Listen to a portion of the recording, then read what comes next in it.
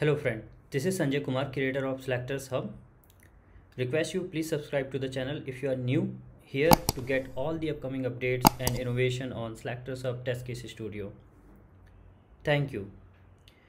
Earlier we were able to inspect and generate the selectors for dynamic dropdowns with the help of debugger of SelectorsHub, but there were like some places where even this debugger was not helping because it was by default set to 5 second. Earlier debugger was starting with a 5 second, and by default in fact like in SelectorsHub it will start after 5 second after clicking on debugger button. After clicking on debugger button it will start after 5 second. So what can we do in that kind of situation? Like you see that there are certain kind of spin loaders like this one. Meanwhile you will open SelectorsHub or you will click on debugger, in fact click on debugger of SelectorsHub, that will go disappear. Okay, and something like on Twitter, if you see these loaders, the moment debugger of SelectorsHub will start, they will disappear. Okay, so can we do what could be done in these kind of situations? So here now we would be able to customize the debugger time as well in SelectorsHub. So this is a great enhancement which will again going to make a lot of things possible to like in reference to inspecting element and generating the selectors for the element. So let's see some of the dynamic drop down, and then we will see the these spin loader, how can we generate and inspect these kind of drop downs and spin loaders, etc. So you see here these drop downs, suppose under man we want to inspect these many elements, or we want to write the XPath for all these elements. So if you right click and click on inspect, they disappear immediately, like we are not able to inspect. So in this kind of situation, what can we do here to inspect this kind of elements? So you see here, open SelectorsHub, and if you inspect this element, and now suppose we want to inspect these elements which are there as a drop down here. So how can we inspect all these elements under man? So what you do, like here you click on this debugger, and within 5 seconds you make them appear, that drop down. So hover on man, and now it is appeared. Here you can now inspect this element, any of this element, and you can generate the XPath. Like here SelectorsHub is showing auto generated XPath for all these this element, inspected element, and this way you can inspect any element and you would be able to generate XPath and you can write it. So this way this kind of drop down can be done, and here by default debugger was starting after 5 seconds. Okay, and you want to execute this, you want to disable this attribute now, sorry, debugger, then you can click on this resume script execution button here, click on this, and this will complete. Similarly, like on this kind of drop down which immediately disappear on clicking anywhere, like this drop down, if you right click it will disappear, even if it will not allow you to right click. Though these drop downs were allowing us to right click, and in fact like from the right click you can copy the selector value of SelectorsHub feature. So these kind of drop down here on which you can right click, you can also copy the value from here. But what in this case, in this kind of drop down, what you can do, like you can't even right click and they immediately disappear. So what we will do, we will use debugger feature here again to inspect this kind of drop down.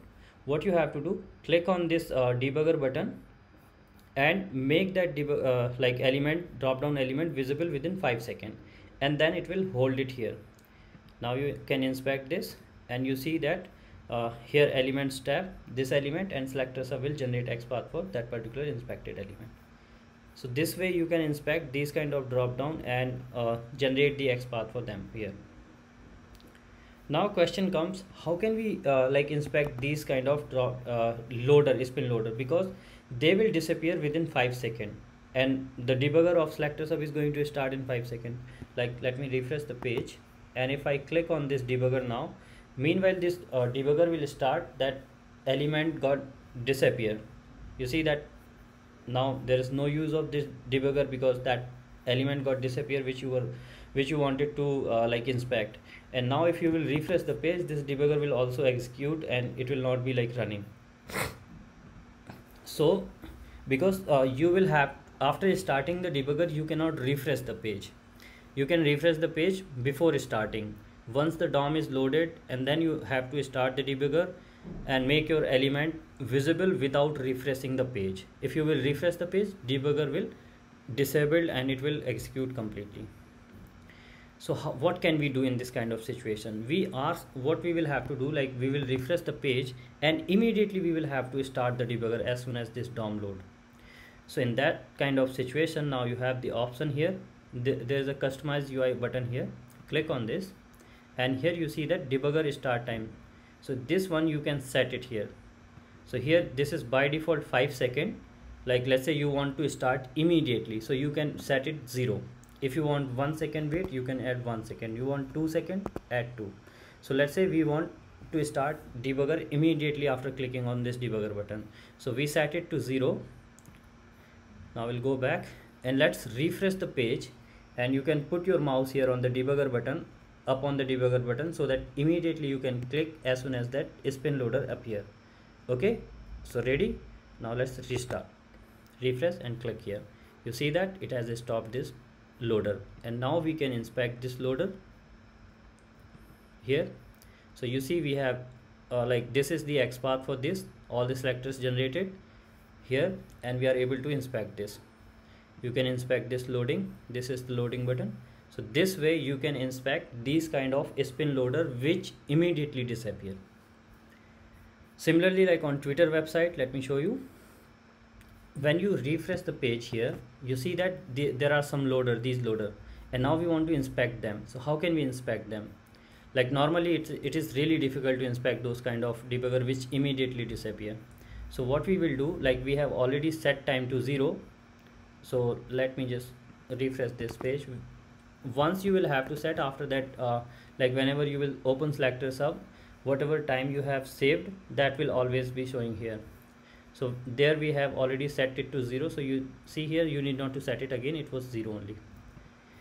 Now we will refresh the page.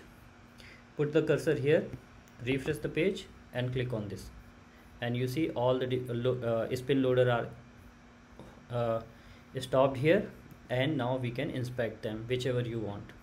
So let's say we want to inspect this one and we want to perform some action here. So this is inspected and this is showing this information as well, that this is SVG. So all those things you can do it here, like selector is generated, you can write, you can verify, anything you can do it here.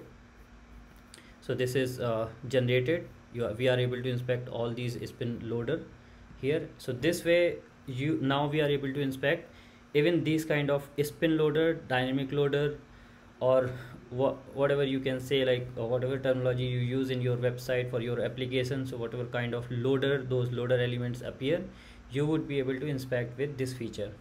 And this will definitely going to help you guys a lot, and it will save a huge amount of time, because many times like we used to start these debugger by pressing F8 or like from the console. So while performing that action, it like many a times these debugger these loaders used to disappear immediately. So this feature, this debugger customization will help you guys a lot, will save a lot of time for you, and it will make again lots of things possible.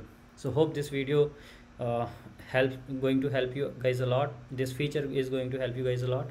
So request you to please like, share and let everyone know about this great innovation and this great feature, and let's help community together. And if you want to learn more about such kind of concepts like SVG element, shadow DOM, how these things works and all, you can join my training here on SelectorsHub, where you will learn a lot directly from me in the live training, and lots of things are I'm teaching here, great concepts about selectors which will help you guys a lot to improve your productivity and everything. So with that, thank you so much guys. Please like the video and please subscribe to the channel if you haven't subscribed it yet. With that, thank you, have a good day, bye bye.